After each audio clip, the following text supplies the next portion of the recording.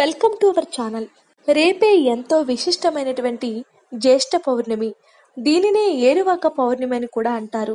ఇంతటి విశిష్టమైనటువంటి ఈ రోజున మీరు ఈ విధంగా చేసినట్లయితే ఐశ్వర్యం, ఆనందం మీ సొంతమవుతాయి. ఈ సంవత్సరానికి వచ్చేటటువంటి ఈ ఏరువాక పౌర్ణమి ఎంతో విశిష్టమైనది.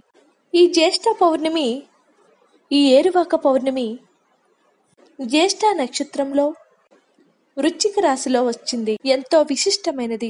ఇంతటి విశిష్టమైనటువంటి ఈ రోజున ఎవరైతే లక్ష్మీ నారాయణులను ఆరాధిస్తారో, ఎవరైతే ఆ రోజున లక్ష్మీ నారాయణుల గుడికి వెళ్లి మీ సంకల్పాలు చెప్తారో వారికి వెంటనే కోరికలన్నీ కూడా నెరవేరుతాయి. గురువు యొక్క అనుగ్రహం పొందాలి అన్నా, విష్ణుమూర్తి యొక్క అనుగ్రహం పొందాలి అన్న ఇలా వచ్చేటటువంటి ఏరువాక పౌర్ణమి చాలా అద్భుతమైనటువంటి పర్వదినము. ఈ రోజున మీరు ముందుగా చేయవలసింది మీ యొక్క పూజా మందిరంలో లక్ష్మీదేవిని, విష్ణుమూర్తిని ఆరాధన చేయాలి. అలాగే తామర తూడు ఒత్తులతో దీపారాధన, ఆవు నేతితో చేసి దీపారాధన, చక్కగా లక్ష్మీ అష్టోత్తరము, అలాగే విష్ణుమూర్తి యొక్క అష్టోత్తరాన్ని చదివి పరమాన్నాన్ని నివేదనగా పెట్టి స్వామి వారిని వేడుకోవాలి. తరువాత విష్ణుమూర్తి యొక్క ఆలయానికి వెళ్లి గులాబీ పూల దండని స్వామి వారికి సమర్పించి విష్ణుమూర్తి ముందు ఆ స్వామి వారిని ఇలా వేడుకోవాలి. తండ్రి, నా యొక్క ఆర్థిక స్థితి ఎలా ఉంది? నా ఆర్థిక స్థితి మెరుగవ్వాలి.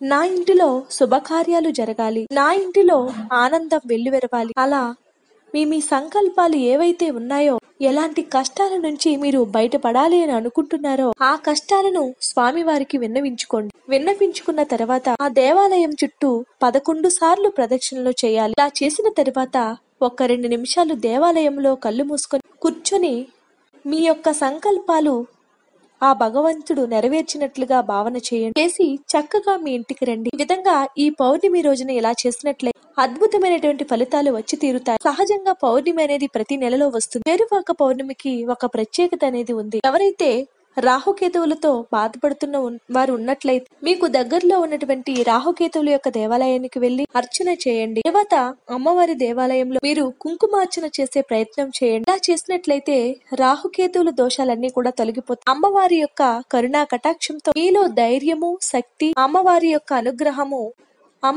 అనుగ్రహము మెండుగా లభిస్తుంది. ఈ పౌర్ణమి రోజున ఎటువంటి కష్టములు పడుతున్న వారైనా ఈ చిన్న రెమెడీని కనుక ఆచరించినట్లయితే అద్భుత ఫలితాలు ఉండి తీరుతాయి. ఈ వీడియో కనుక మీకు నచ్చితే లైక్ చేయండి. ఇలాంటి మరిన్ని వీడియోస్ కోసం మా ఛానల్ ని సబ్స్క్రైబ్ చేసుకోండి.